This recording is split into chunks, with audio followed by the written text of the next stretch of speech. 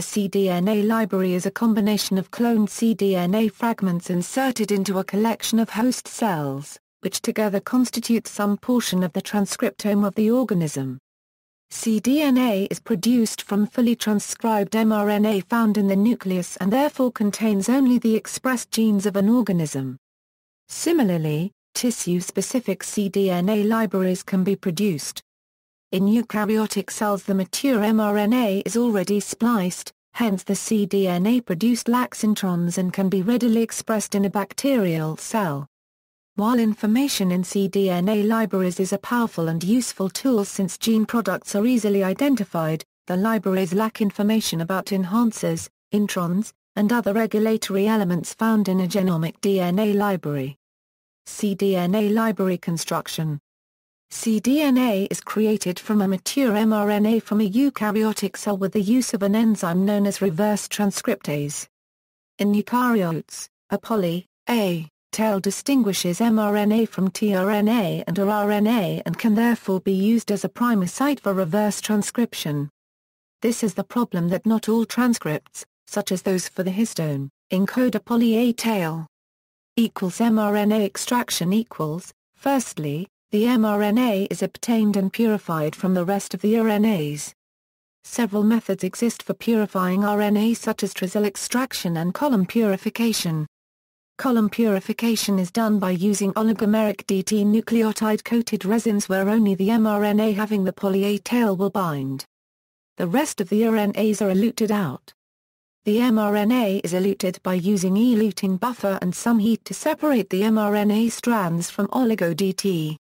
cDNA construction equals, once mRNA is purified, oligo-DT is tagged as a complementary primer which binds to the poly-A tail providing a free 3-OH end that can be extended by reverse transcriptase to create the complementary DNA strand.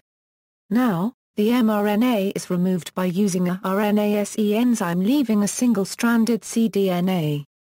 This scDNA is converted into a double-stranded DNA with the help of DNA polymerase. However, for DNA polymerase to synthesize a complementary strand, a free 3-OH end is needed. This is provided by the scDNA itself by generating a hairpin loop at the 3' end by coiling on itself. The polymerase extends the 3-OH end and later the loop at 3' end is opened by the scissoring action of S1 nuclease. Restriction endonucleases and DNA ligase are then used to clone the sequences into bacterial plasmids. The cloned bacteria are then selected, commonly through the use of antibiotic selection. Once selected, stocks of the bacteria are created which can later be grown and sequenced to compile the cDNA library.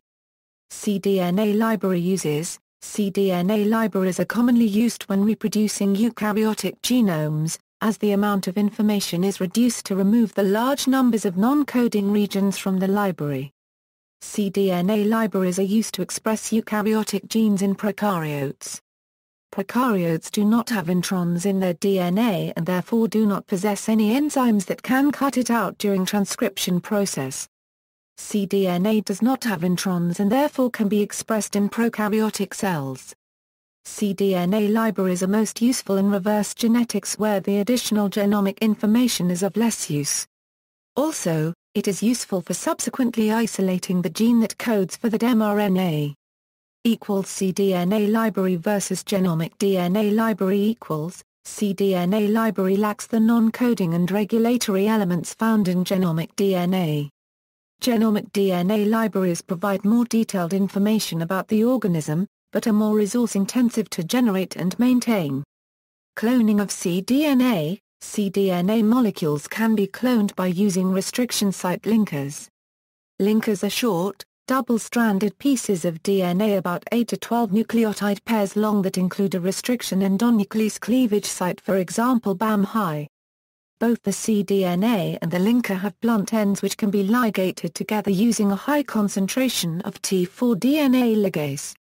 Then sticky ends are produced in the cDNA molecule by cleaving the cDNA ends with the appropriate endonuclease. A cloning vector is then also cleaved with the appropriate endonuclease. Following sticky end ligation of the insert into the vector, the resulting recombinant DNA molecule is transferred into E. coli host cell for cloning. External links, cDNA library properties, functional annotation of the mouse database, examples of cDNA synthesis and cloning, custom cDNA library construction.